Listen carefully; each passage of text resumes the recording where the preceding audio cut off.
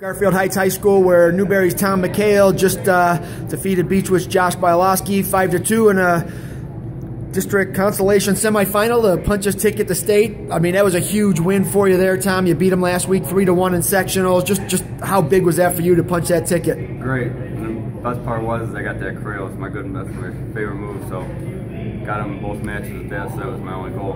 I mean, both of you guys faced a returning state champion in the semis. You get knocked down into the consolations. You wrestle back, and you end up in that consolation semi. You knew it was going to be a tough match. How did you approach that one? You just got to keep it in your mind that you're winning, you're not losing. That's the main thing. You got to stay confident. You can't fall below that expectation limit. So 2-2 going into the third period.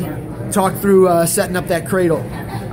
No setting up, I go right for it. That's the only thing I can say. I don't set it up, just not there, I'm going to force it. So. Gotcha. Cade Marker just won his consolation semifinal, so that's two of you guys going to state. How big is that you have a drill partner that's good, that kind of pushes you in practice?